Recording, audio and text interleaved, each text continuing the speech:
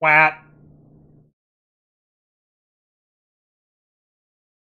Hello and welcome back. It's been a while, but today we're going to be talking about long paths on Windows. Windows is notable for having a bit of a strange restriction on paths, and we're going to see how to get around it today.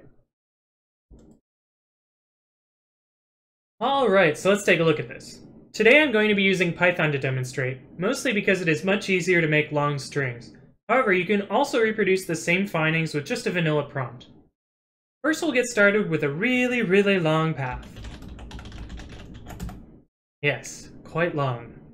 And then we're going to try and do a file operation on it. Wah wah. You'll notice that we get an error. The file name or extension is too long.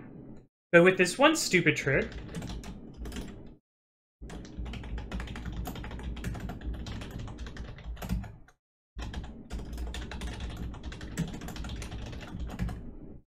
wow, it worked! And just to confirm, yep, definitely there. And yep, definitely a directory. Okay. So let's jump into why this happens. So first, let's try and understand what the limitations are. These restrictions are most commonly referred to by the name of the constant, max_path. MAXPATH is equal to 260, and if we take away characters for the drive letter, a null terminator, and the resulting file name, we're left with at most 244 characters for a directory structure. Now wait a minute, Anthony, what the heck is an 8.3 file name? Well, I'm glad you asked. An 8.3 file name, also known as a short file name, is a naming convention used to shorten file names, 8 being the name and 3 being the extension. Canonically, it's uppercased, and when the name is too long, it is shortened with a tilde and a number. These rarely come up in computing since the last release of MS-DOS was almost 2 decades ago. Starting in Windows 10, you can globally turn off the MAXPATH restriction.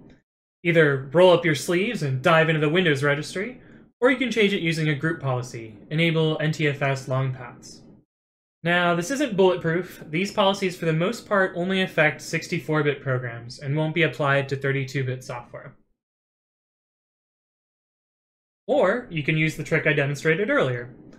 The documentation names this either UNC paths or extended length paths. Simply prefix the path with \\\,